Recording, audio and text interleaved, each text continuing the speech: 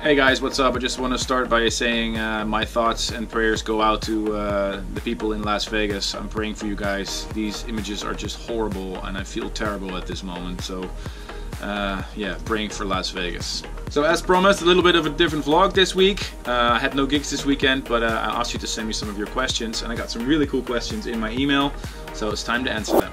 Do you still get goosebumps when playing classic trance tracks? Yeah, I get a lot of goosebumps when playing trance tracks all the time. There's so many tracks I could mention now, just from the top of my head. The Ramsterdam, Lost by Sun Lounger, Veracocha still does it for me.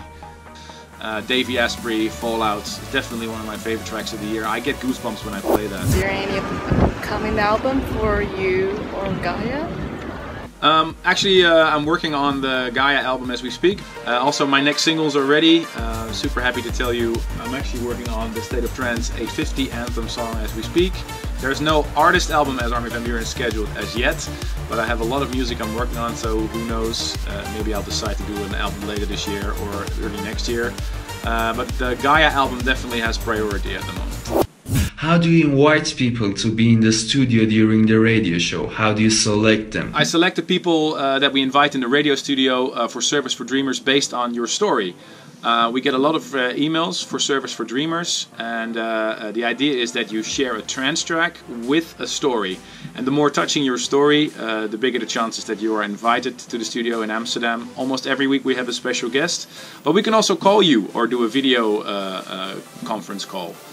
So if you have any suggestions for Service for Dreamers, send an email to armin@astateoftrance.com and put in the subject line Service for Dreamers. And again, the more touching your story, the bigger the chances are that we invite you to the studio in Amsterdam if you can make it. Otherwise, we'll give you a call. What's something that you think the music world is currently missing? I do miss sometimes a little bit of fun, a little bit of humor in trance music. I'm not saying it should be a comedy show. Just, you know, my track Ping Pong was meant as a joke, and it was just, you know, also the title of my label Who's Afraid of 138 is of course meant as an irony.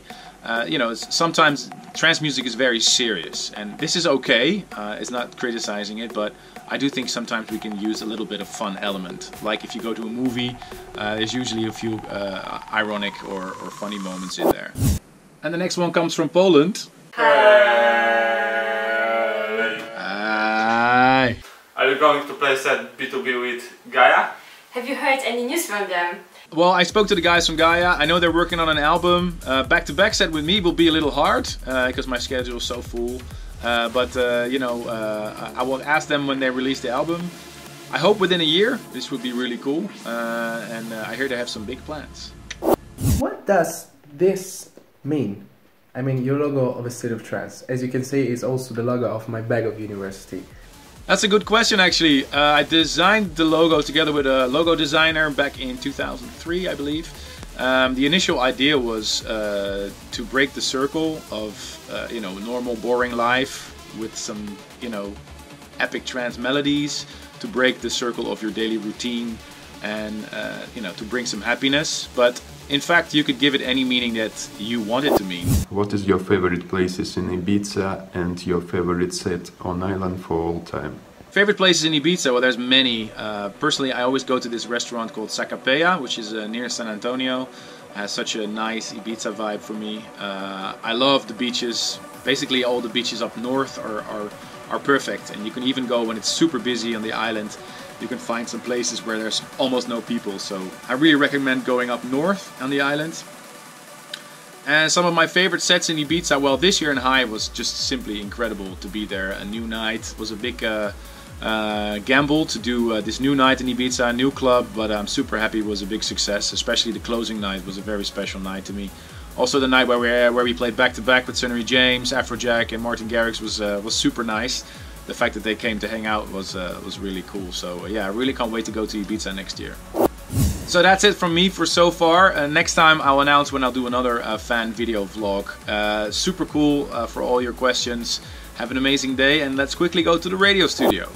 And back in the studio this week to record episode 834 of A State of Trance. Lots of new tracks, including a new one by Alpha 9 and Alex Sonata. Also, to premiere tracks from his brand new album.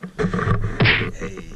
Mr. Purple Haze. So don't forget to tune in this week for a new episode of A State of Trance on YouTube, on Facebook, episode 834. And see you next week for a new vlog.